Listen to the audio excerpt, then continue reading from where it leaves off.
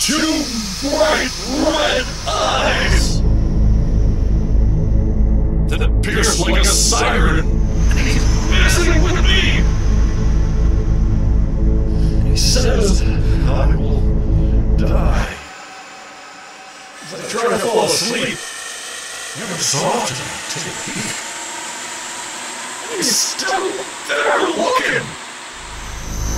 And I feel like getting out of here, man. There's a ghost in the corner. He pulls out a hatchet, but he doesn't come near me. Takes that hatchet and chops off his own finger. And he asks me if I would like to taste it. He starts to come closer, his severed limb extended with a bloody dripping finger swirling in my mouth. He says this is payment for all the times I wanted in my sleep. My God, has he always been there, staring at me?